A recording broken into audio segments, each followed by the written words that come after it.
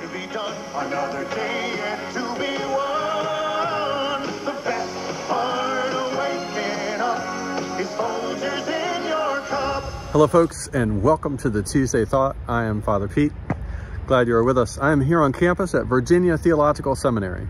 The original name, the actual official name, is the Protestant Episcopal Theological Seminary of Virginia. We know it colloquially as VTS. And I want to talk to you about something completely unrelated to where I am, which is our coffee hour. Many of you, after church, typically after the 9 and 11:15, like to come to coffee hour. And it's such an important part of our life and ministry together, is being with one another. Care for one another is one of our 3 priorities. And we need your help. Since January, we have only had one family volunteer to bring coffee and some treats. Now, this is super easy.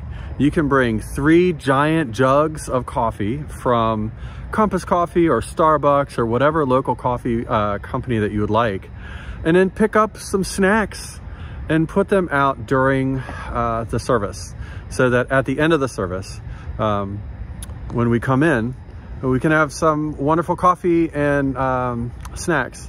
Typically, our staff purchases these and sets them out, and we'd love to take the burden off of them.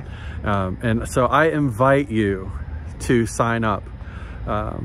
You can email me and we will get you on the schedule. This is either for after the 9 o'clock service or after the 11:15 service. Please consider doing that. It's a great way. It's simple, it's easy, and it contributes to the life of our parish in a really meaningful way. So big thank you to Church and Campbell Hutton, who were the family in March that did bring coffee and snacks. Thank you, thank you, thank you. But for the rest of you all out there, I highly encourage you to sign up. We can make it easy for you. But it's something that, that we're hoping that folks will do for us.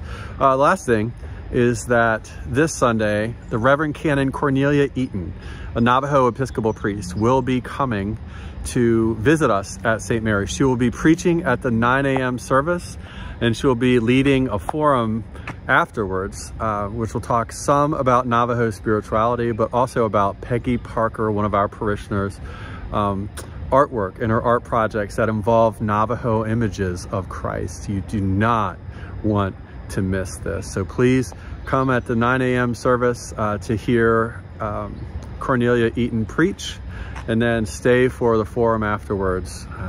It's going to be great. Love you all. Hope you have a blessed week. Take care. The best part of waking up